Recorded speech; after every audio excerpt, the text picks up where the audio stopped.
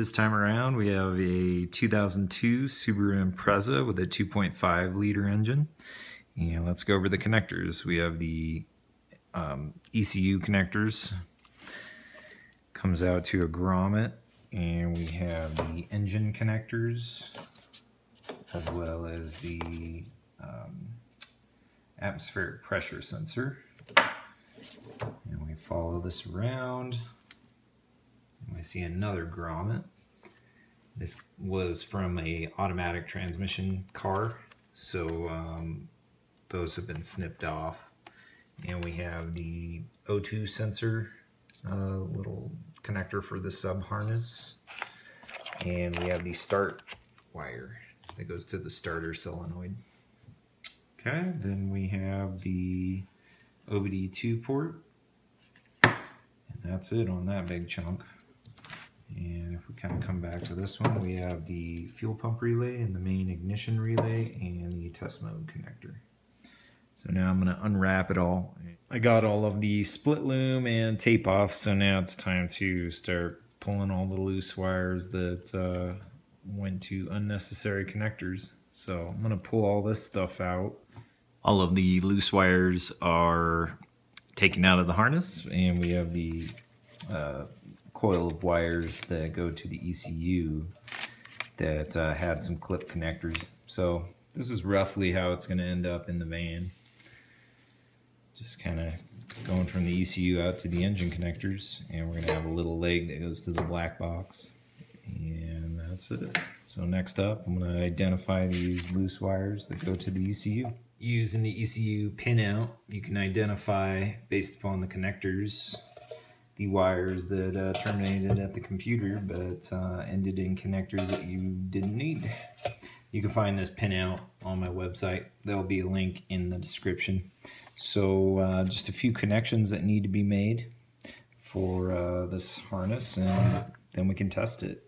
All of the splices have been made, and so now everything's labeled, at least temporarily. We have our OBD2 Elm 327 reader clicking away. It's a Wi-Fi unit transmitting to the iPad, which then gives us a reading of what the computer is seeing from its inputs and outputs. So you can hear the fuel pump relay clicking on and off because I have it in test mode currently. The green connectors are plugged in. I have a little 12-volt battery pack powering the whole thing. You can see the test lamp is clicking on and off with the fuel pump. So fuel pump is clicking on and off just fine. We have the wiring harness grounded to this guy. And what we're going to do is test the vehicle speed sensor. So here it is. And I'm just going to tap it on some metal, and you'll see the mile per hour go. There it goes. So that's working just great. And we are ready to cover everything up with split loom. The harness is all wrapped up with the split loom. Got the nice big grommet to fit the engine connectors through the firewall in the under seat area. That's where we're going to mount the ECU. Relays, test mode, OBD2. These are the tank sensors. Throw a code killer on that. Follow this guy around, and we come to the first branch. And we have the starter solenoid. This goes to the extra lug on the starter solenoid and the fuel pump positive. Come out here, this goes to the black box and the Vanagon. And we have the engine related connectors and the atmospheric pressure sensor.